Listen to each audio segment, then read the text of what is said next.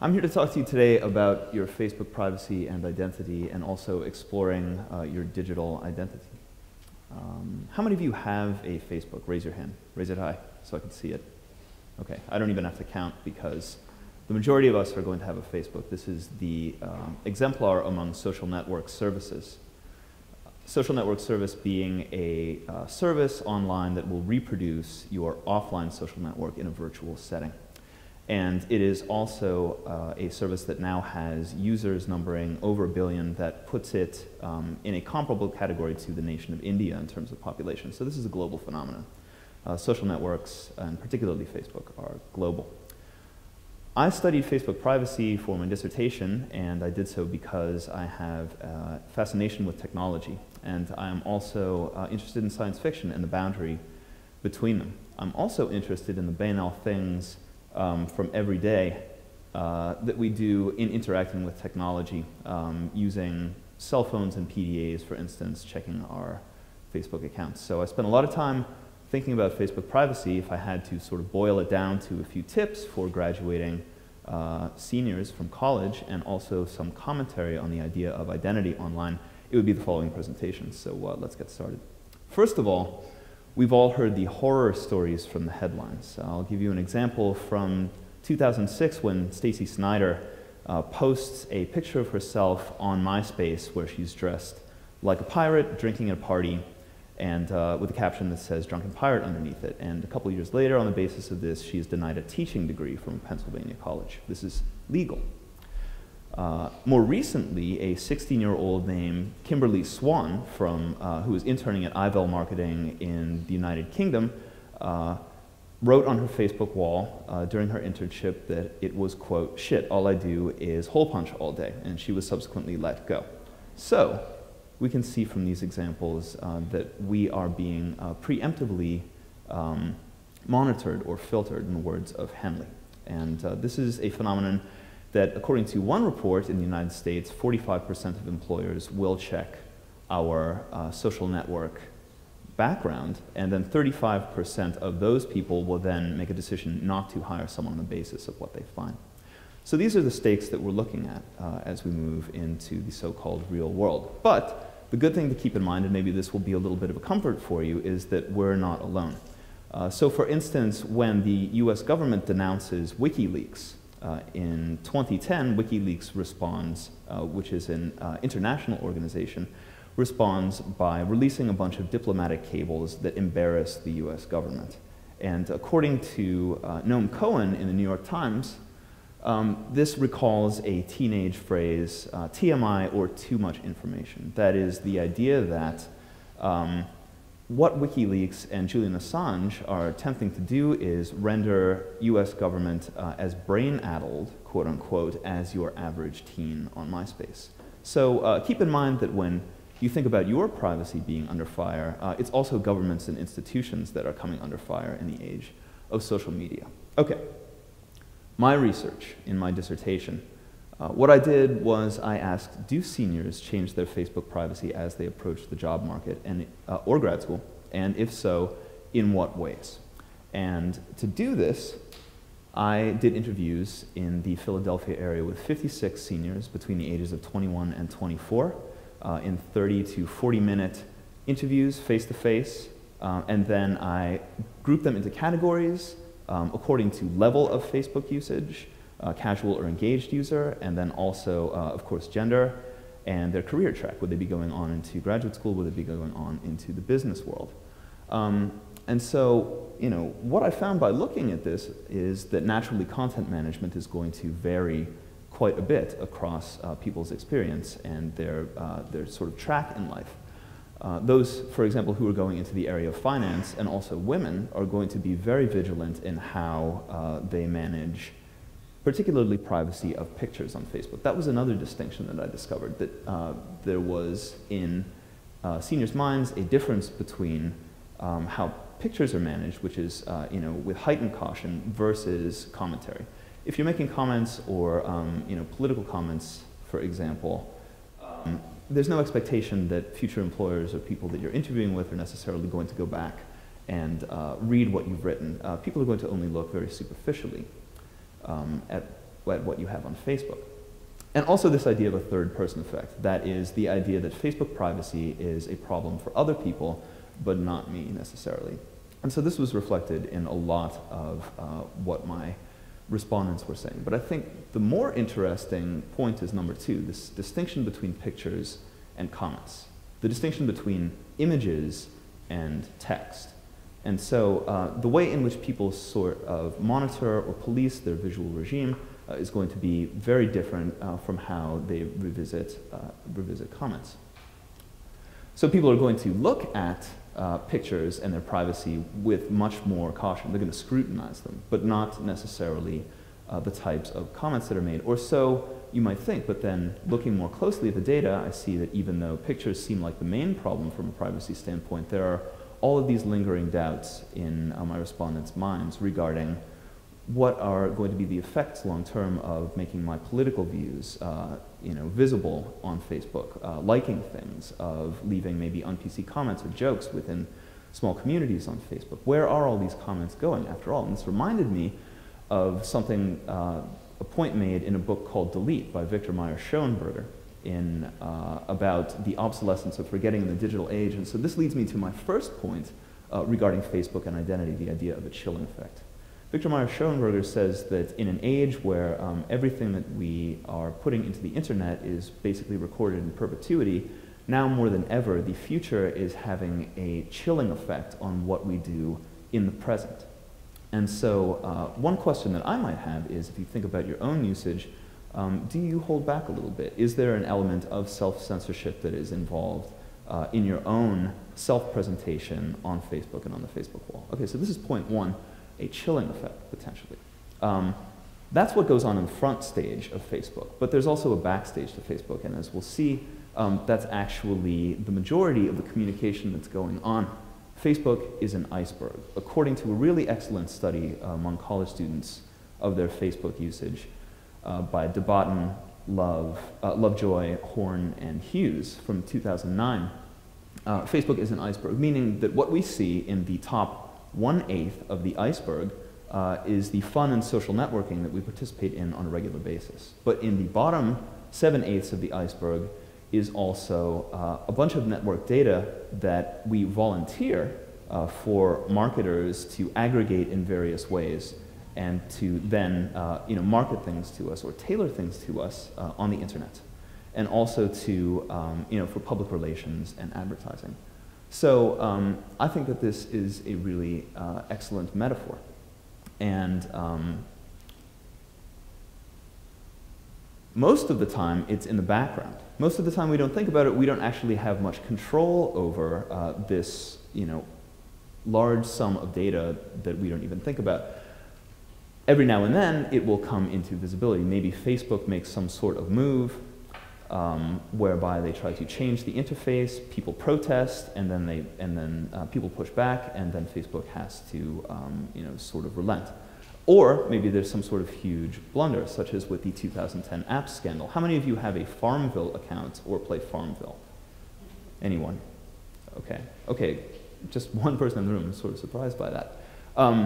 Well, Farmville and also Mafia Wars, for instance, were actually transmitting what's referred to as a user identification number. That's a UID number, which is a very sensitive piece of information because it can be used to potentially find detailed information about the individual and could lead to identity theft. So these were inadvertently being transmitted by apps such as Mafia Wars and Farmville. In fact, 15% of Facebook users log in every day just to use Farmville. So we're talking about tens of millions of people who potentially had their privacy at risk as a result of this glitch in the program. So sometimes this iceberg will come into sharper focus. And according to Jeff Rosen in a really excellent article in the New York Times from 2010 about the end of forgetting, there's going to be Web 3.0 in the not too distant future where aggregation of information will occur on a much larger scale. Things like social networks, facial recognition, blog posts, YouTube, all of this stuff will be recombined and aggregated in ways perhaps even with Google searches, or maybe even social aggregators that currently exist, such as on Spokeo.com, S-P-O-K-E-O. If you haven't visited this site, I strongly recommend that you do, because it will tell you a lot about your privacy. My concern is that college seniors who are graduating and thinking mainly about or obsessing about detagging photos may be caught off guard completely by the level of integration of data that is coming. So that's my second point.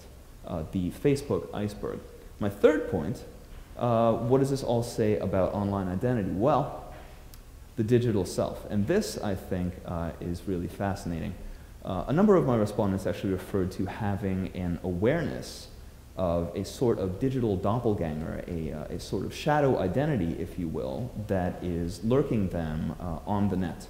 Or maybe on Facebook, or maybe you are chasing after your shadow identity.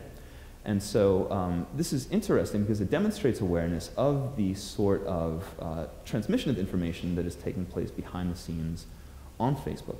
And it's something that's referred to in critical studies of media in discussions of social networks, of privacy, and also surveillance. So it's been referred to using terms such as data subjects, individuals, digital doppelganger, digital self, etc. So it's a term that already exists out there. It'll be interesting to look in my research at how younger people conceive of this concept and actually demonstrate a degree of savvy when it comes to internet privacy. All right, so all this is wonderful. We can say, Mario, you can, talk all day about this from a theoretical standpoint. What is going to be in it for me? So what sorts of tips can I give you as you're approaching the job market? And keeping in mind the idea that a large percentage of employers are going to be checking up on us on social networks, how much do you really want that job? That's a question you should ask yourself when you're posting or maybe thinking about holding back information. If your potential employer or the person who is interviewing you is going to be scrutinizing your wall posts, is going to be looking back over what you've written, maybe making hiring or firing decisions on the basis of pictures that you've put up there, of political opinions that you have, do you really want to be working with that person? Do you want to be working with that person if they ask you for your login information in the actual interview, which happens? It has happened. It is in a legal gray area, mainly happens in the area of finance or military or government hiring or police. But I think that this is also questionable from a standpoint of personal integrity. So that is what I would say regarding the front stage of your digital identity on Facebook. In terms of the backstage, in terms of the bottom half of the iceberg and the information that you can't necessarily see, you should be aware of privacy. You should definitely set your privacy settings to optimally reflect what you want to show to the world. And you should keep abreast of the privacy landscape online. But I think also, if Facebook decides to make global changes without properly consulting with us first, I think we should reserve the right to be outraged. And people in the past have protested on Facebook these types of things. That being said, if all of this fails, you can always go to a website such as Reputation.com, where you can pay to have them weight your Google score and only reflect a better image to the entire internet. All right, so these are some tips that I would provide. I think it's also interesting to note, because according to the British government recently, from the British government's top scientist, internet access and hyperconnectivity is actually fundamentally altering human identity. And this is due to social networks and also role-playing games. And so our connection to these constantly, they say, is actually simultaneously unifying us as a world and fragmenting us into communities that transcend national borders, and also personally as individuals who have an identity that is offline and also one online, where we are role-playing as a dragon all of the time, for instance. So, so we can see that actually these technologies are fundamentally altering our conceptions of self and of identity. So in closing, I would actually like to make known another TED Talk by Amber Case, not called I Am a Cyborg and So Can You, that's just my joke. It was actually called We Are All Cyborgs Now. And this is sort of like a TED Talk within a TED Talk, a taco within a taco for South Park fans out there. So what Amber Case does is she begins to build off of an idea presented by Donna Haraway in the 1980s that we are already cyborgs by virtue of our interaction with technology.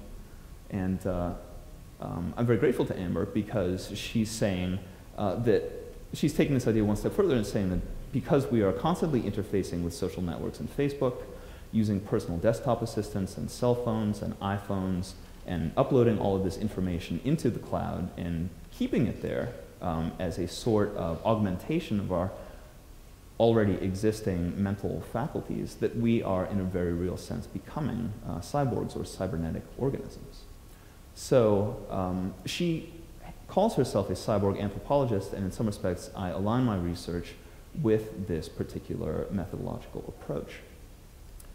And I think it's also interesting to consider how this digital doppelganger or shadow identity that we all intuitively might perceive as being folded into a cyborg identity that interfaces with social networks. So maybe two sides of the same coin. This is something that I'm thinking about in my research as well. But I admire that TED Talk quite a bit.